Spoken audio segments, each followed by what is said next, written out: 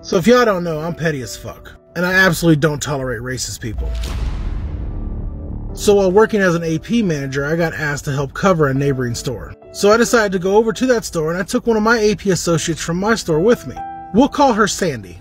And while I helped the store prepare for inventory, Sandy assisted the AP associate that worked at that store. He worked in AP at that store for a number of years, but I really didn't know much about him. And we'll call him Mike.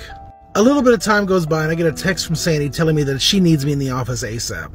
I explained to her that I was a little bit busy and I wanted some details of what was going on. She tells me that they had just made a stop on a young lady and it was going bad, and sent me a small audio clip.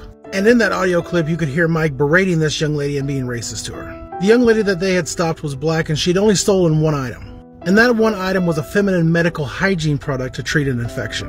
And we later found out that she only stole that because she was embarrassed of her situation. Everything else in her cart was paid for. Among the items that she did pay for was some hair care products. Apparently Mike got her in the office and started making fun of her medical situation, and then told her that he was surprised that she didn't steal the hair care products because they have to lock him up because of you people. Him saying the you people line was the audio clip that Sandy sent me. At this point I immediately go to the office and walk in the door. When I walk in, he looks up to me but then continues to talk down to this young lady right in front of me. On the corner of the desk was a box of latex finger gloves. You know, the little ones you just roll onto your fingers to protect you when you pick up stuff.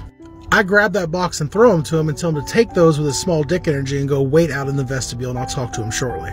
He looked at me confused and honestly didn't believe that he had done anything wrong, but he got up and he waited out in the vestibule. I sat down and I immediately apologized to the young lady, who was in tears at this point, and explained to her that we wouldn't be pressing charges or even writing her up in our system.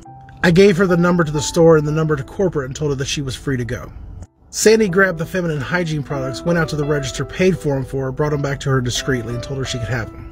The young lady did offer to pay for those items, but Sandy wouldn't let her. I took Mike back to the store manager's office and sat down with him and explained exactly what happened. Mike still believed that he had done nothing wrong and even told us that he had worked in that area for some time and, quote, "You have to know how to talk to these people." Mike was terminated on the spot that day, and I was the one that came in and done the rehire for the new APA in that store. Even if someone's in the wrong, you always show them respect and compassion for their situation no matter who they are.